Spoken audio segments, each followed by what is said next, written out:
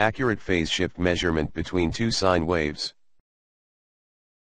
Here we introduce two phase shift measurement methods. Method 1, through Lissajous pattern on oscilloscope, which is basically a time domain method. Method 2, through FFT analysis on spectrum analyzer, which is a frequency domain method.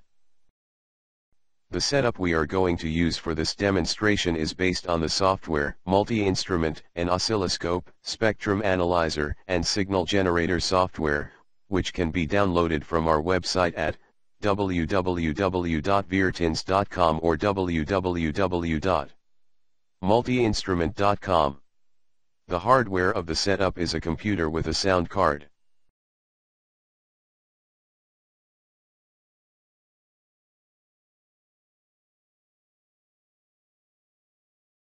The connection from the signal generator to the oscilloscope is through a loopback established at sound card mixer level without any external physical connection.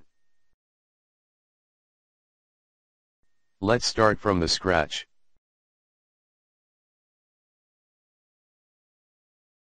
Stop the oscilloscope and the signal generator, and then go to Setting, ADC device. To establish the loopback, in the device number selection box, select an item named something like stereo mix, wave out mix, or what you hear. If it is not listed there, then you should go to the recording control of the Windows control panel to enable it first. Open the signal generator and generate 1 kHz sine waves in both channels with no phase shift. Change the screen layout such that the X and Y axes of the oscilloscope have similar screen scales. This will help us to observe the phase of a Lissajous pattern on the oscilloscope. Select the oscilloscope frame width to be 100 milliseconds.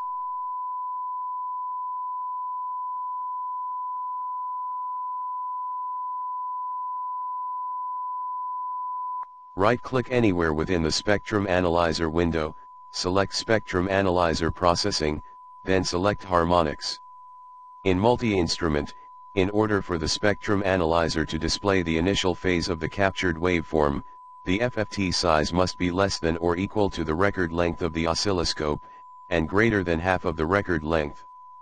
The current record length is 4800, so we change the FFT size to 4096.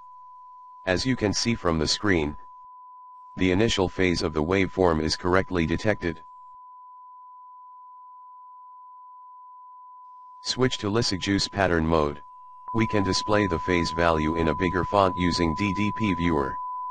Click the DDP Viewer button.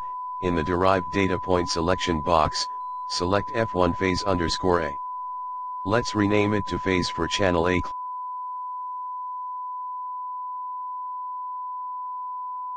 Click the DDP Viewer button again. In the Derive Data Point selection box, select F1 phase_B. Rename it to phase for channel B.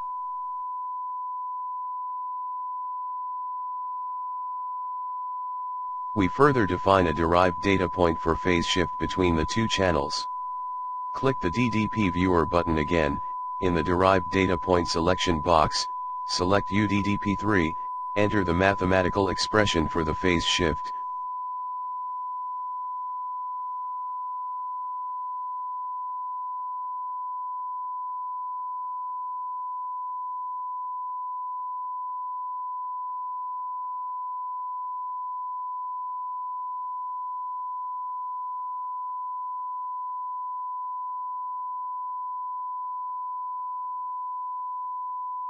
Phase of channel B minus phase of channel A. Give it a unit. D for degree.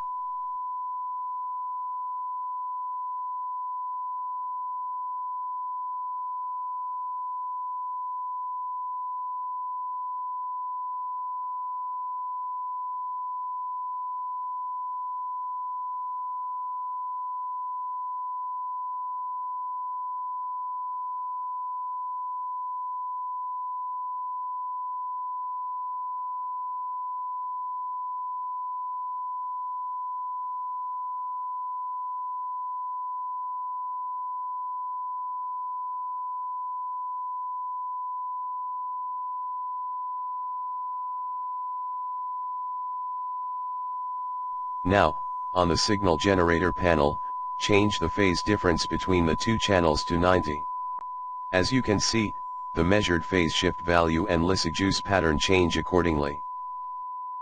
To browse through the variation of Lissajous pattern with phase difference, we can use an equivalent method, that is, keep the initial phase difference at 0, instead, add a very small amount of frequency difference in channel A. Now, set channel A to 1000.1 Hz. The tiny frequency difference between the two channels effectively make the displayed Lissajous pattern change continuously with the continuous variation of the phase difference. Now, let's see how robust the two methods are when the signals under test contain some noises. We use the multi-tone function of the signal generator. Assign a 1 kHz sine wave with an initial phase of 0 to channel A, assign a 1 kHz sine wave with an initial phase of 90 degree to channel B. Then, add a white noise with an amplitude of 1/5 of that of the sine wave to both channels. Generate the signal. Both methods detect with phase shift of the 1 kHz sine wave correctly. Take a look at the waveforms.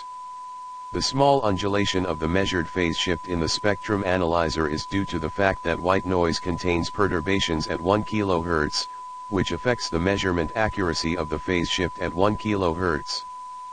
What if we add a sine wave of another frequency instead of white noise? Let's add 2.3 kHz sine wave with an amplitude of 9/10 of that of the 1 kHz sine wave to both channels. Generate the signal. As you can see, Lissajous pattern fails to indicate the correct phase shift of the 1 kHz sine waves, but the measured phase shift in the spectrum analyzer is still very accurate. In conclusion, both Lissajous pattern and FFT can be used to measure frequency shift between two sine waves. FFT-based method is frequency selective and thus more robust under noisy environment. We will follow up with some applications of the conclusion here. One application is to measure the sound speed. Verdance technology. Turn a PC into multiple virtual instruments.